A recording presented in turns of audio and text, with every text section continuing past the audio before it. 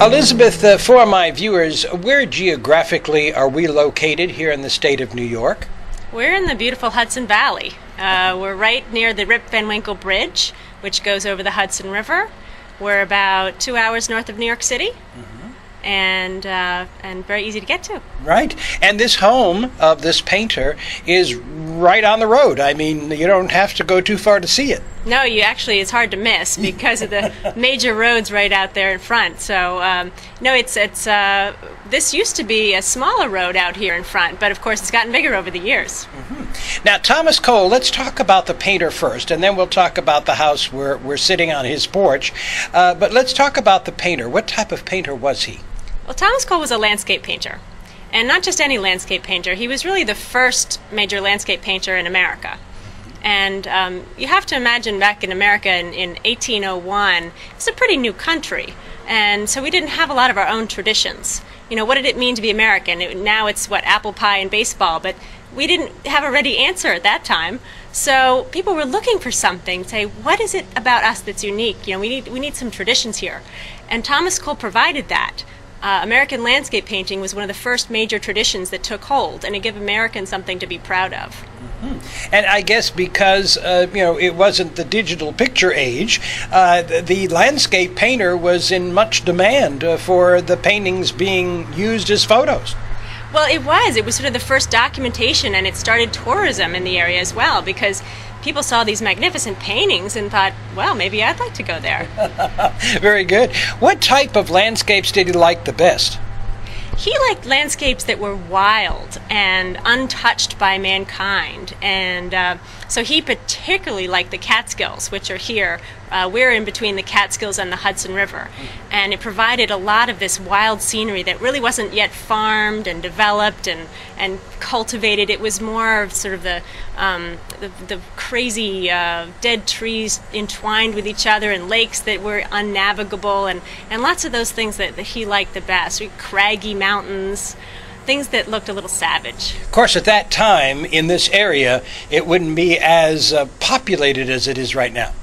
That's right. It was a lot less populated, but interestingly, he painted landscapes that looked completely devoid of people, except he sometimes put a Native American figure in the painting. But in fact, it was already getting quite touristed. So he painted the nearby Catskill Falls, which is a popular tourist attraction now. He painted it as if there had been no one there ever. But in fact, there was already a staircase there to accommodate tourists, and a pavilion with a refreshment stand at the top. But he painted all that out because he wanted to have pristine nature. And of course, a painter can do that. He can put in what he wants and take out what he wants. That's right, and he was famous for that.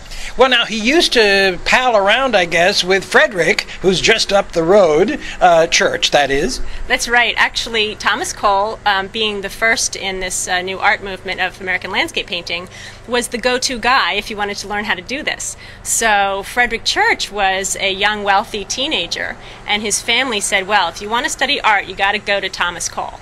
So they sent him over here to study and to learn how to do it. Very good. And of course, Thomas took him under his wing. Yep, and he lived here and worked here alongside Thomas Cole, and they went out and did a lot of sketching trips together. You can tell because the pencil studies survive. You can see that they painted the exact same view, so you know where they were together. Wow. Now, did Thomas follow in his father's footsteps or not?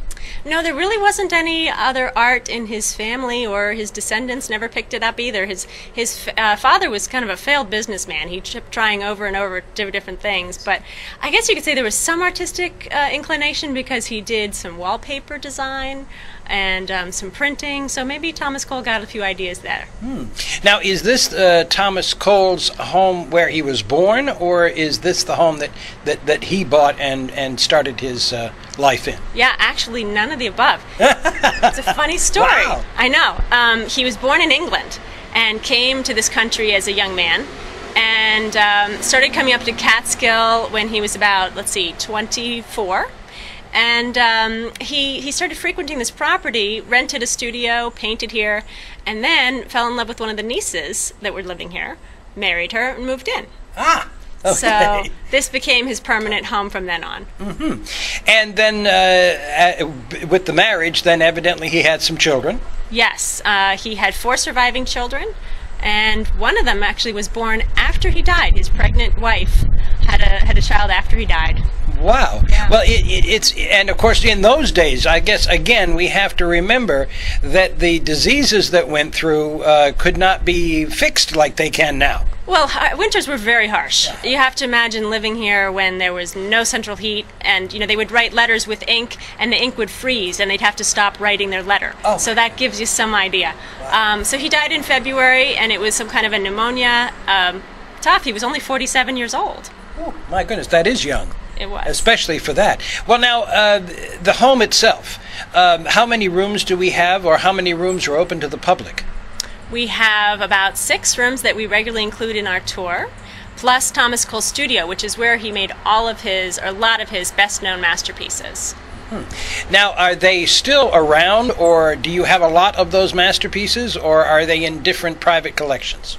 His paintings are now in major museums all over the world. We have a few paintings here, but this house, the story of this house has gone through a lot of ups and downs.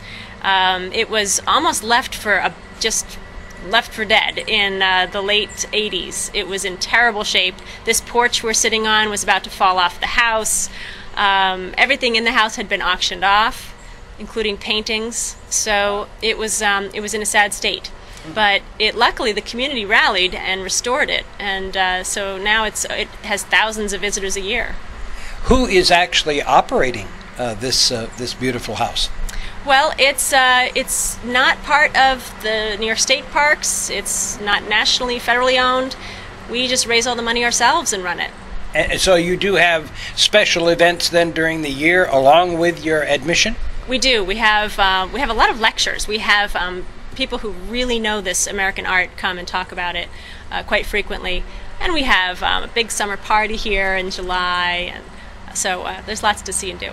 This house is, of course, in a regular neighborhood, so it's not like acres and acres and acres of land here. And so if you get a couple of thousand people, you've got a crowd. Yes, thank goodness they all don't come on the same day.